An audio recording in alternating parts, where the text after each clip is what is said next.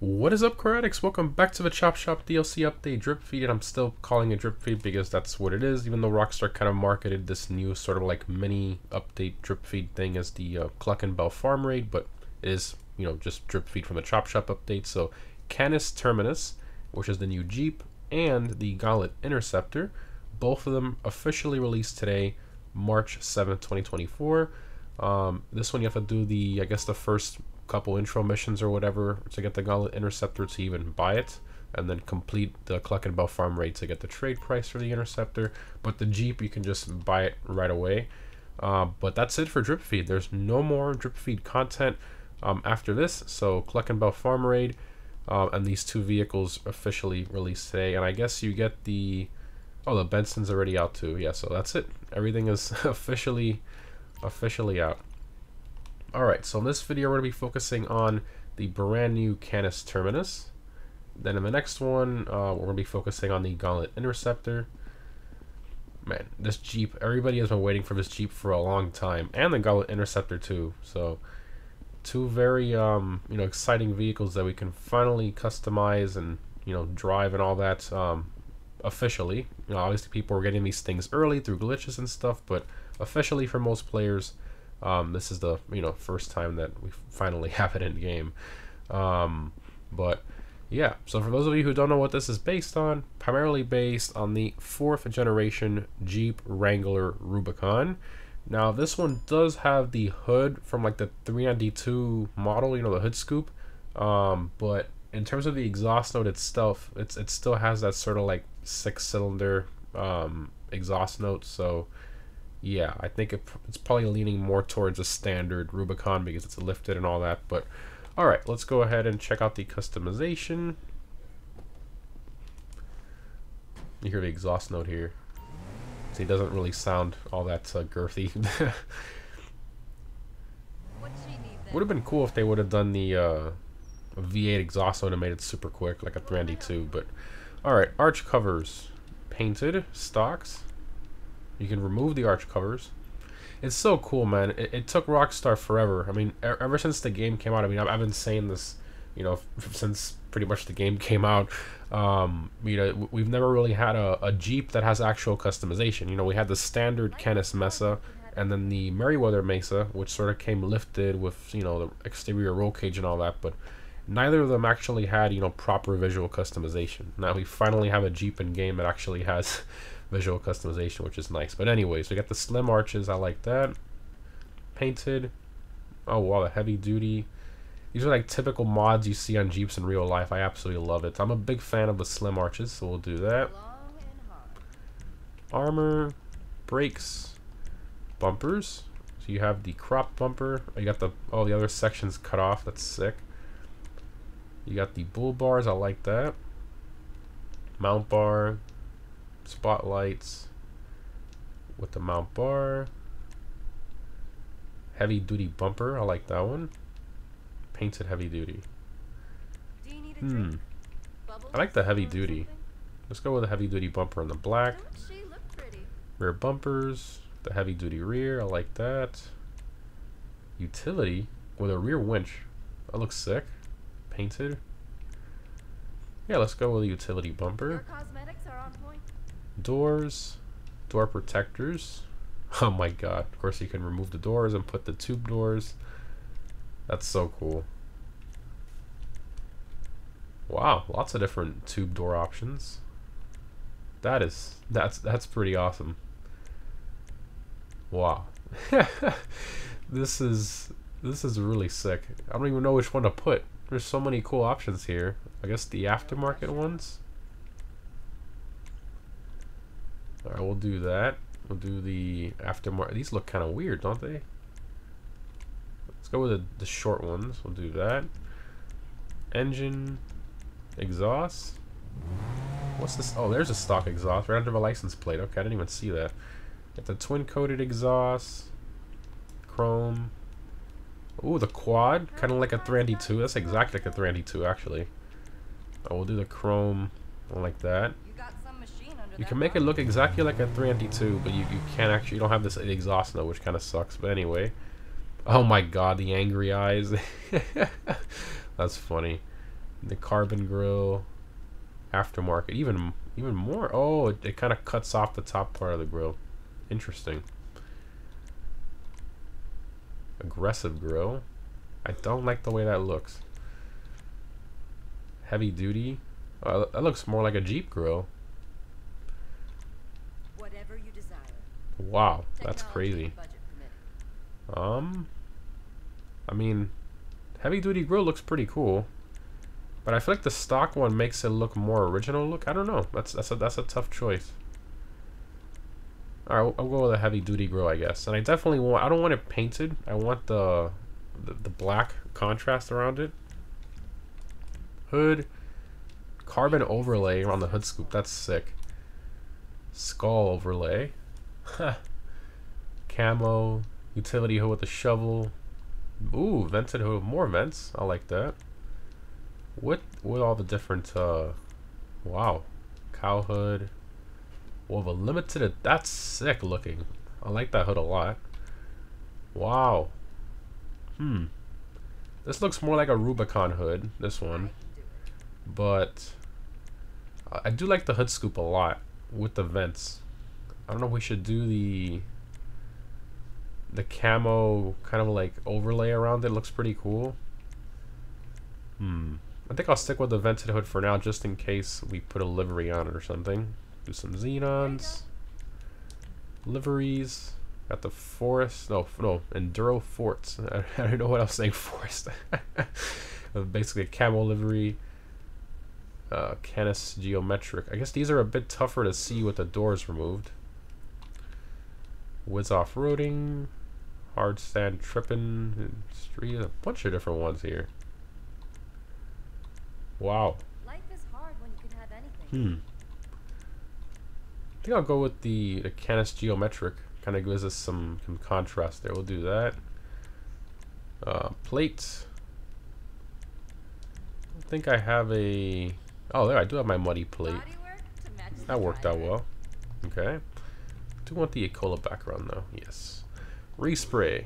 So for this, I'm thinking we do a blue. I don't know. I really like Jeeps in like a bright blue, to be honest. I think we should just throw an ultra blue. Yeah, that looks good. I like that. Let's do that. Girl is looking good. Secondary is going to be our hood scoops, grill trim, tow hooks, bumper bull bar, door frames. I feel like we should make that red. Yeah, that would look good in red. I probably passed it. Yeah, all right. Do the red. Why does it look pink? I guess that's because of the pearlescent. We might have to remove the pearlescent. That's not. That's looking a bit weird. Yeah. All right. Let's do the black there. And we have the blue with the red looks pretty good. It's not bad. Secondary color. Oh, we already did that. Trim color. Now we got the interior, like the dashboard, and then the interior sort of like roll cage. I think that should be blue to match. Yeah, we'll do that. It's almost as good as you. Roof delete. Oh, that's sick. You can remove the roof just like real life. That's awesome. You got the painted roof, canted roof. They didn't do. Why didn't they do a primary? They didn't do a primary roof and a secondary roof. Because right now our primary is blue, our secondary is red, and our trim color's blue. So why they did a painted? That's kind of annoying. I guess I'll rock the roof delete then. Don't she look pretty? Skirts. We got the slat skirts. Well, they're basically side steps, tube steps, tube protection, Nerf bars, stinger steps. Honestly, I kind of want to skip this one. I prefer just the rock slider it has there. Yeah, I don't like any of these. All right, we'll skip that. Spare wheel, wheel cover, painted, carbon, wheel delete, and you got the utility wheel mount. Utility mount. I guess we'll do that. Transmission, turbo, wheels. Now, I'm not gonna lie, I really like the stock wheels a lot, but Let's see how standard wheels look. Oh, quite ridiculous. And how do off-roads look? Not bad. I do like the concave Rally Masters a lot too. But then our spare wheel doesn't change, so that's the problem. Honestly, I'm gonna leave the stocks. I think, man, I don't know. Maybe I think we should, because we do have the option to, okay, you know what, this is what we'll do. We'll do this, and I want them in black. How does some, no, I don't like the tire design. And then the spare wheel, we'll do the delete. Yeah, okay. That's the way to go. Did that. Windows, well, our doors are removed, so that's kind of irrelevant right now. So we'll just leave that as is. Windshield accessories, snorkel, improvised snorkel. Okay. Ooh, the light bar, I like that. Windshield armor, painted armor. Let's go with a light bar. I want to see if that works too. Alright, that's all the options. Alright, let's take it for a drive. Exit to ground. That's crazy, the customization you can do to this. I'm very happy with the way Rockstar did this. They did a great job with a customization for sure. Light bar, yes, it works. Let's go. Okay, that definitely makes that worth it. Awesome, man. First person here. I love the blue dash. And this interior does suit it pretty well, even though it's like an old generic SUV interior, but it kind of works with the Jeep. Even though it would have been nice to have like a touchscreen in the middle, but other than that, it works. Alright, floor it. Wow, fantastic grip and acceleration off the line. Yeah, moves pretty good. Accelerates well. Wow, this thing is not slow. I mean, it's not fast either, but it's not slow. Wow, very good grip. I'm surprised. I expected this thing just to like flip over on the first corner. It actually handles pretty nice. Put our light bar on. Yeah. Man, really good, like insane steering response. I'm surprised. It actually, okay, a bit of entry understeer, but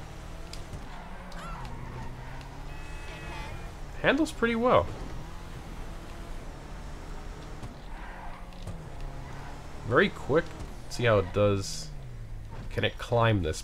No, that's way too steep. That's way too steep. Wow, it wants to though. That's impressive. Let's see how it does this over here. Oh, it should easily do this with flying colors, like no problem at all. And oh, we bottomed out. That's how we need a two-door version of this. Jeez, man, the acceleration of this thing is nuts off-road. It just grips and goes over everything. That's impressive. I mean, as long as it gets the grip, it just shoots up whatever. That's pretty impressive. Oh, this is like nothing for this. But it's weird though the way they program this, because it feels like, let me see something here.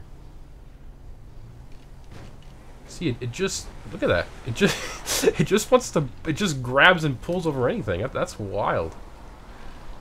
That is amazing. This is a very, I can already tell you, this is a very, very, very good off-roader. I'm impressed. I am very, very impressed.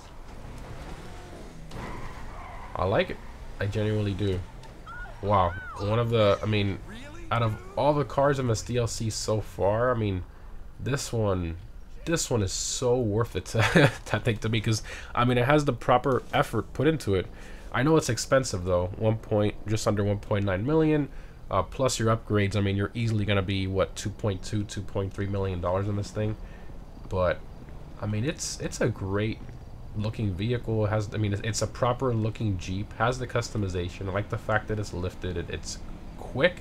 Off-roading is incredible. I mean, that's wow. All right, preferences. Nice. There's the engine model, just a generic sort of like cover. Basically like a Canis cover for it there. Doors. Oh, look at that! The back opens like a real Jeep. That's cool, man.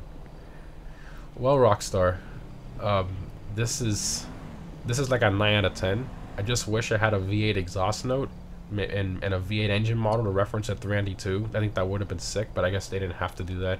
But other than that, I mean, wow. Wow, wow, wow. Personally, with all the stuff they've been adding and how expensive the cars are these days in GT Online, I think it's worth it.